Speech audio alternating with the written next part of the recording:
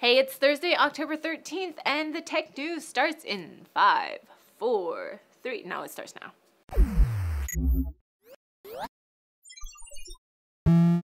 The Steam Dev Days is happening right now, and there were a couple of announcements from the event. First off, there's going to be an update that will add full support for Sony's Dualshock 4 controller to the Steam controller API.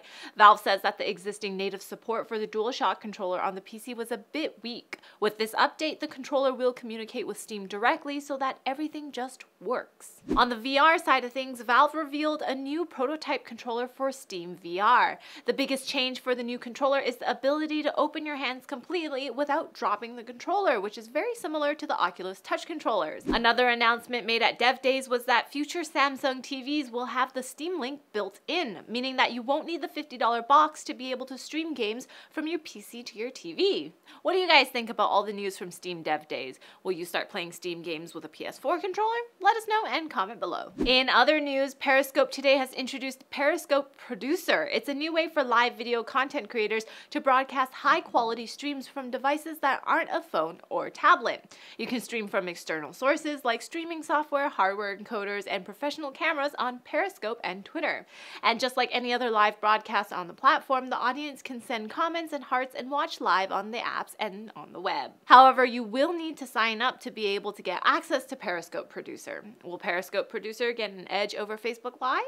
Only time will tell. It's time for Sniffy Snippets. Rumors are coming out of Samsung's Russian operations saying that the company is concerned the Note branding has had its reputation destroyed and that Samsung might drop the Note name from future devices. That's too bad for Jack because he had a Note 7 and he was hoping the next Note would give Samsung some redemption. Too bad. OnePlus has currently paused production on their OnePlus 3 flagship phone to either whip up a OnePlus 3 variant or whip up something entirely new. MSI has announced that their new mini PC, the QB2, will be launching globally soon. These mini PCs will be equipped with Intel Kaby Lake U processors. Thermaltake has a new gaming mouse that has a fingerprint sensor built in. It's called the Black FP. I guess if you're super lazy about inputting passwords, this mouse could kind of help with, just a swipe of your thumb. Sources for all of today's news stories can be found in the NCX forum post, linked in the description. Hey Jack. Yeah? Knock knock. Who's there? Dishes. Dishes who? Dishes a bad joke. That's a good one. That's good. If you have something that you would like us to say, tweet it at us with hashtag NCIXYodog. But you know what isn't a joke? The new promotion from Intel. Buy any qualifying Intel Core i7 CPU and get 2 free games. The first game is Warhammer End Times Vermintide, and the second game is Tom Clancy's Rainbow Six Siege. That's almost $80 worth of games. Click here or down below for the details about this.